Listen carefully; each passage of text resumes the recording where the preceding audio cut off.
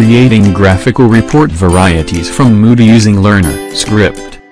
Welcome to the LearnerScript Features Explanatory Short Video Series. In this video, you will see how to display any Moodle report in the form of different graph and chart formats. Let's dive into the video now. Once you log into the LearnerScript dashboard, click on the Manage Reports menu item and you will be redirected to the All Reports page. Scroll down and select any Moodle report from here.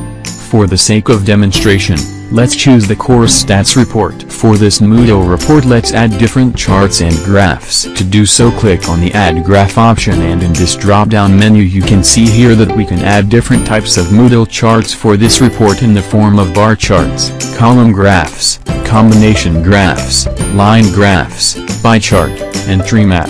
Let's begin with the bar chart. Enter details such as chart name, series column, y-axis values, etc. and click on Add button. You can see here that the course bar graph is added successfully. Similarly, let's add a column graph for this Moodle report. Enter this column chart name, series column, y-axis values, etc. and click on Add button. You can see here that the course column graph is added successfully. In the same manner, let's add some graphs to this Moodle report.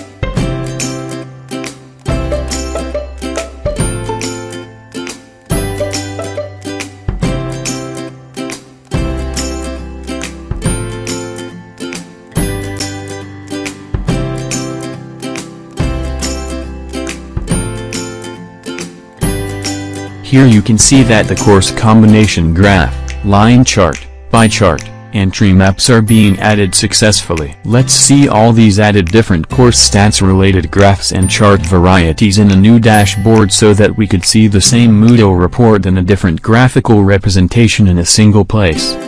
You can see the course status Moodle report is being presented in different graphical formats on this LearnerScript new dashboard. This is how you can display any Moodle report in the form of different graphs and charts using LearnerScript.